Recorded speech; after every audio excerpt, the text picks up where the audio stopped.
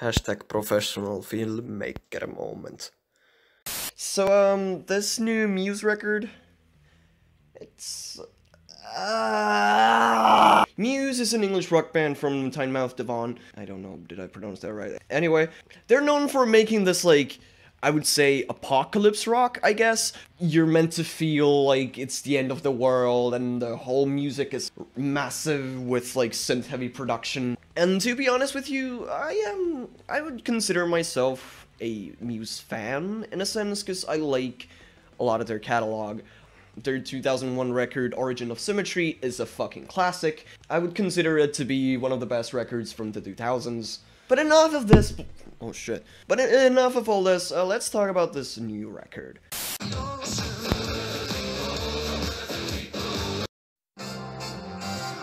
Van Halen jump much? I really don't know how to feel about this track. Okay, we're 5 tracks in and we have a second fucking, like, piano ballad. It's... And both of them are like, you're being controlled, the government is fucked, everything is fucked. What the fuck is going on? Not gonna lie, this kind of slaps.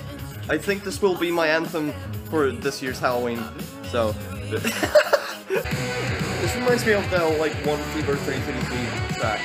Is it like Burn It Down? Yeah, Burn It Down. We are fucking fucked. We are fucking fucked. Yeah, I really don't know how to start this off. Honestly, I was pretty excited for this record. The, like, teaser track, Won't Stand Down, was basically a metalcore song, and you know what, in my own humble opinion, it fucking slaps. As you might have noticed, from the compilation that I just showed you, I had really mixed feelings about this record. Honestly, now I've listened to it a couple more times, I think this record is fucking terrible. I'm sorry, it's just my opinion. Muse fans, don't fucking hang me for my balls. This project is all over the place. It's messy. It is supposed to be taking us back to the old sound, kind of like reinventing Muse again and like being like, yeah, this is what you wanted, right?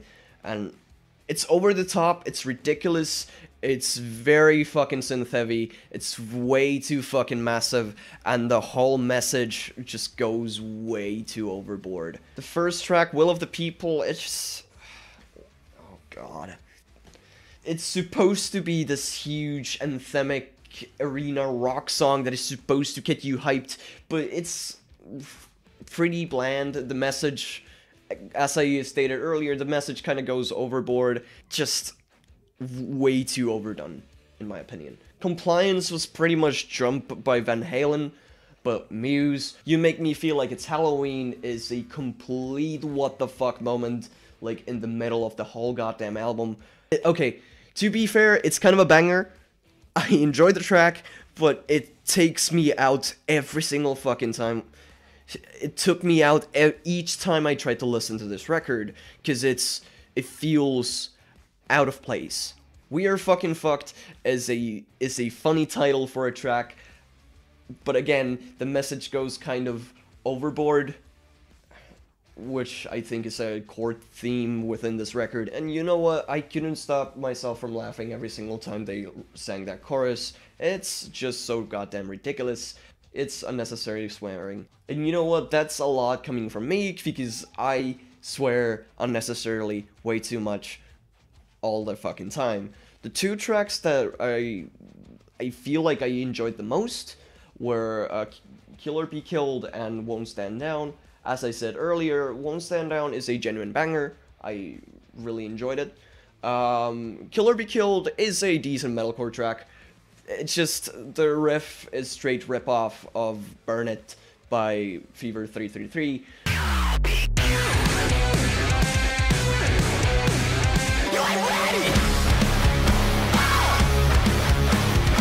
The production of this album is so, like, I don't know, plasticky, is that a right word to say? It just feels very polished. It's really missing that roughness, and that's something that made Origin of Symmetry, like, great. Or albums like The Uprising or Drones, like, decent records that I like coming back to. So I don't hate this album, it's just, like, not good as a whole. I don't see myself coming back to this. Anyway, that's the end of today's video. If you like this video, leave a like. If you want to see more content like this, subscribe, and yeah, I'll just try to start being more active again here, so.